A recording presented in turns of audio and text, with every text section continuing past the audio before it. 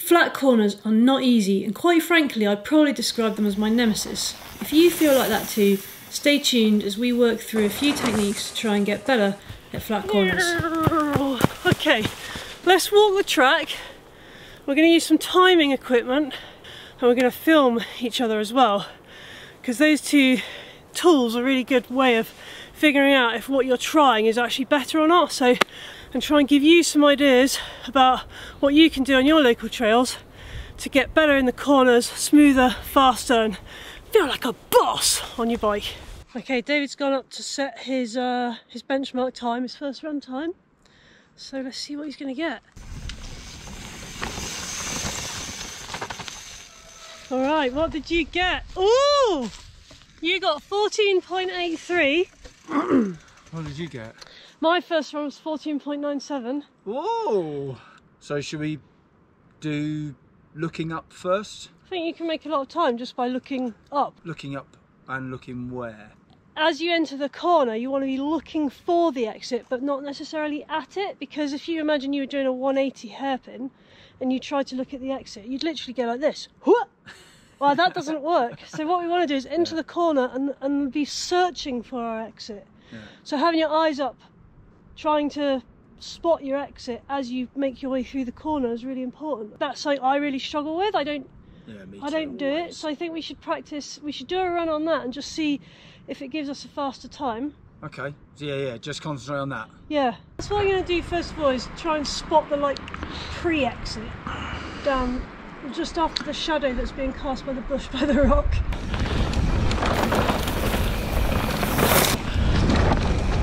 Wow, whoa! Wowzers, my tyres are sliding. Ooh.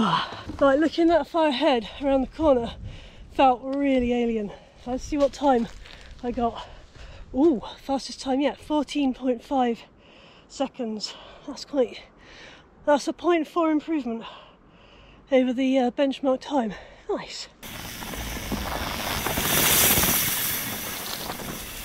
Oh, still looking down the front wheel. Come on, David, look round the corner. What'd I get? Ah, 14.77. What did you get? 14.51, you bumhead. Still working on looking around the corner.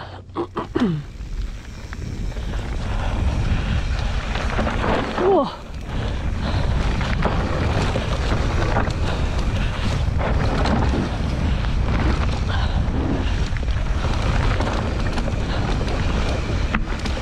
That was funny, coming into this last corner I almost forgot to look for my exit. Ooh, and I've gone slower, 14.71 that time. And I nearly forgot to look. So in the corner that's down there, old habits, yeah. Yeah, exactly. I just was going into it, but it was funny because in comparison to how far ahead I looked on this one, I kind of found myself not looking far ahead enough, or what we are working on, how far ahead to look, and so I had to remind myself. But I think that's how it is when you're so used to looking a little bit too close. You've got to constantly remind yourself to just get your eyes up and just look that little bit further ahead. Keeping our eyes up around these turns made the most obvious difference to our run times. It's like the easiest thing you can do. You're going to have to keep reminding yourself to do it. It's about 8 weeks ago since we filmed this, and I'm still reminding myself on every ride I go on, but it does make a big difference, and it is starting to become second nature now, which is really cool. Both of us kept messing up this left-hander just close to the start, so we went back to have a look and see what line we needed to be taking. Oh, brilliant. Nearly rode off the track. That was quite impressive. Yeah, I think this corner is probably the hardest corner. Like, I just seem to come into it nice, and then as I'm exiting here, it's just, there's just skidding, loss of grip. I think you need to come out onto the grass and then drop back in. That's exactly what I was thinking. So we've got to go.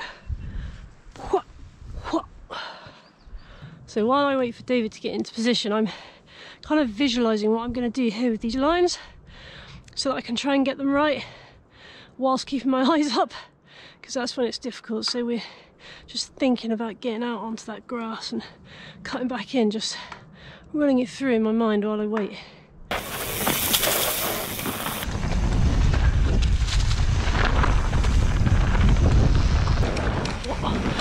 Oh, I started it slow on the exit there.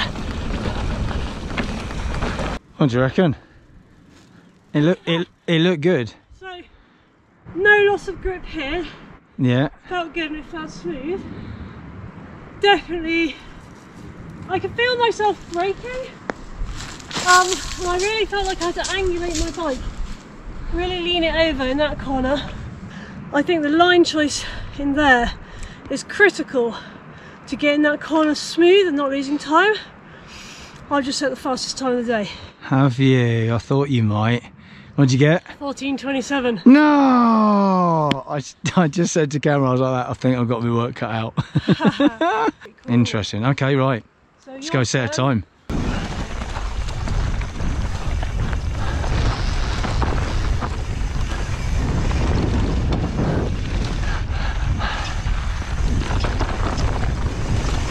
Oh, what is it? What is it? Oh my word! Yeah, boy! So what do you reckon? 14. 14:17. Ooh! 0.1 faster than me. Wow. It looked really smooth. Because if you just concentrate on being smooth, it almost like filters through into your head as a, right, I need to be smooth with my braking, I need to be looking where I'm going. The four key factors for cornering are concentrate on being smooth, concentrate on searching for your exit, concentrate on seeing if you can get the brakes off as you exit, potentially leaning your bike over, angulating your bike more to generate more grip out of the tyres. We carried on practicing, really trying to be smooth, looking for our exit as we entered the corner and trying to let off the brakes as we exited the corner to carry as much speed as we could. Oh my word, this is not at all smooth, it's just drifty everywhere. 13:87, fastest time. That's pretty cool. Oh wow, David's gonna be alarmed. Well, I thought I'd had the worst run in the world ever. But I got 13:87. no! Seriously? Yeah. Why did you think it was the worst run ever? So it felt really ragged. Yeah, boy, come on, look up, look round, look round. Yes, that felt good. That really did feel good. Hit my lines. Oh, what is it? What is it? Come on, please. Yes! Get in! Come on, Em. Come on, Em. Come on. I had a full slide out. What did you do? 13:71. Oh, you've beaten me! Yes! It felt real good. No, mine just felt, I was like really committed, good body shape. I was telling myself, let off the brakes, look. Yeah, it was good. Actually, one of the key things about sessioning and practicing is don't overdo it. So we've been here probably for too long, to be honest, about 2.5 hours. Sometimes you can find if you practice for too long, you start to regress. I personally feel like I'm at that point. But yeah, it's been really cool. We've both managed to set a sub 14-second time, so we've kind of proved to ourselves that we have the ability to do it. Unfortunately, neither of us were able to repeat that, but we know it's possible, so that's pretty cool. David started to get really consistent, getting some really consistent times around about the 14:10 mark. And actually, to be honest, my times were consistent, but I am a bit disappointed that I wasn't able to repeat that sub 14-second time. But I think that's the joys of mountain biking and progressing, so yeah, it's been good. So if you want to go out and practice your flat turns like we've been today, I'd say the things that you really want to focus on is find yourself a fairly short, repeatable section of trail, do a little track walk, select some lines. You want to consider being smooth, you want to consider searching out your exit with your eyes, keeping your eyes up so you can see where you need to be going. You need to be considering your braking. So we were trailing our brakes and we started to think, let's see if we can get off so that we can exit with good speed. It can be quite hard to slow down before a corner. Perhaps you're like me, I'm like, yeah, this is great, I'm loving this trail. Oh, I don't want to slow down for this corner. But what happens is then you go into the corner so fast, you've got to slow down to exit. And in a race scenario, or in a scenario where you're trying to beat your friends, you're just going to lose loads of speed. So it is better to enter a little bit slower so you can let off as you exit, and you're going to pick up some speed.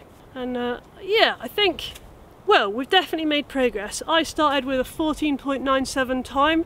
My final kind of consistent times were 14.2ish, so that's 0.7 that I've taken off. That's a fair bit on a short sort of 14-second piece of trail. So you could do that down a 3-minute piece of track. That's going to be quite a significant saving on time. So I hope you enjoyed watching this. I hope you found it useful. I hope you can take these principles away and have a go at sessioning corners and take your riding to the next level. Thanks for watching, and we'll see you next time.